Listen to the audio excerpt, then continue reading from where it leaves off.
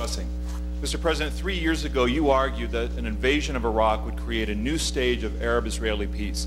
And yet today there was an Iraqi prime minister who has been sharply critical of Israel. Arab governments, despite your arguments, who first criticized Hezbollah, have now changed their tune. Now they're sharply critical of Israel.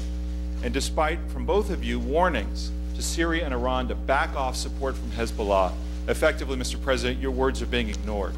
So what has happened to America's clout in this region that you've committed yourself to transform?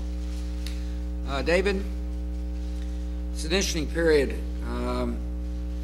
because instead of having foreign policies based upon trying to create a sense of stability, we have a foreign policy that addresses the root causes of violence and instability. For a while, American foreign policy was just hope everything is calm, kind of manage calm. But beneath the surface brewed a lot of resentment and anger that was manifested on September the 11th. And so we've taken a foreign policy that says, on the one hand, we will protect ourselves from further attack in the short run by being aggressive and chasing down the killers and bringing them to justice. And make no mistake, they're still out there.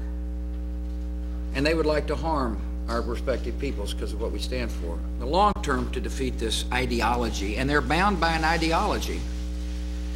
You defeat it with a more hopeful ideology called freedom. And look, I fully understand some people don't believe it's possible for freedom and democracy to overcome this ideology of hatred. I understand that. I just happen to believe it is possible, and I believe it will happen.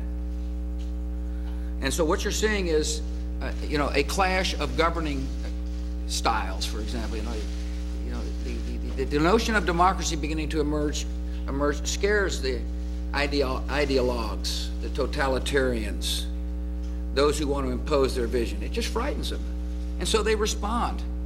They've always been violent. I hear this amazing kind of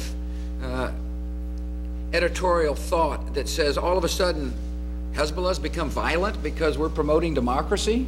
They have been violent for a long period of time. Or Hamas. One reason why the Palestinians still suffer is because there are militants who refuse to accept a Palestinian state based upon democratic principles.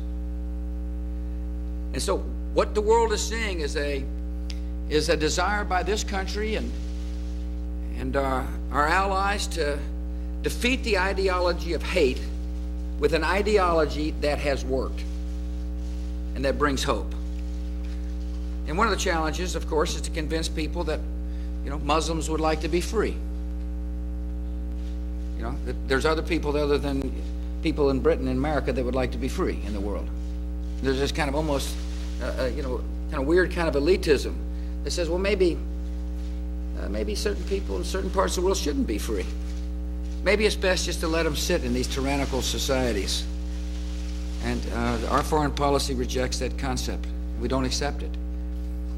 And so we're working. And this is, I said the other day when these attacks took place, I said it should be a moment of clarity for people to see the stakes in the 21st century. I mean, there's an unprovoked attack on a democracy. Why? I happen to believe because progress is being made toward democracies.